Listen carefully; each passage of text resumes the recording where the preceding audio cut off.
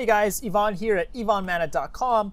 In this quick video, I want to show you how to create your own custom domain in GetResponse. So in the previous GetResponse video, we went ahead and created our landing page from start to finish. However, the URL that we were using looked something like this. So it had our username followed by the numbers, and it just didn't look too good, okay? So we want to be able to use our own domain. Now, I set up my domain called gr.ivanmana.com. So I used a subdomain, the gr, my domain, ivanmana.com, and then I just used a subdomain for it. You can use whatever domain you want, and I'm going to show you how to do that here. So the first thing you have to do is go into your domain registrar. Now, for me, my domain registrar is Namecheap, but I pointed the name service to Cloudflare. So wherever you are, whether it's Namecheap, GoDaddy, Bluehost, right, HostGator, wherever you are, go into the DNS settings of that domain, okay? And you should see something like this, where it's going to ask you to add a record. You're going to have some options, a record, CNAME record, you know, TXT, all that. So go into wherever this is. In my case, it's Cloudflare. And then what you're going to do is you're going to select CNAME, and you will select the name that you want for your domain. So our domain that we're using is called trackingyoursales.com. That's our domain that we're using.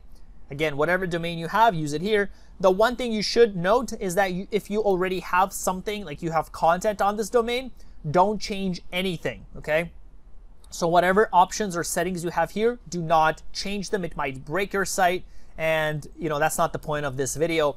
So leave everything as is. The only thing you're gonna do here is select CNAME and add a name. Now the name is the subdomain. So in our case, you know, here where I made it, it was GR for GetResponse. For your case, you could do whatever you want. You can say blog, you can say hi, you could say YouTube, right? Whatever you want to. So let's say you want to make it blog, right? So next we have to enter the target. For target, you're gonna come over here. You're gonna copy this option here, or just remember it, squeeze.gr8.com. We're gonna copy it. We're going to paste it here. And if you're using any domain registrar, that's it. You click save and you're good to go. You just have to give it a bit, up to 24 hours, and then add it to your GetResponse account. If you're using Cloudflare like me, that's really the only exception. Make sure you deselect it and you remove that option, make it gray, and then click save.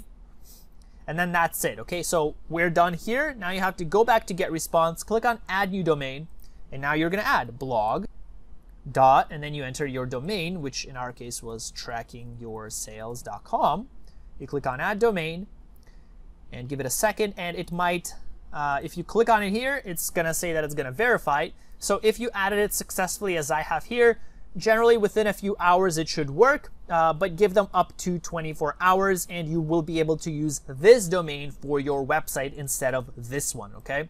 So for the landing page that we created, it's going to say blog.trackingyoursales.com.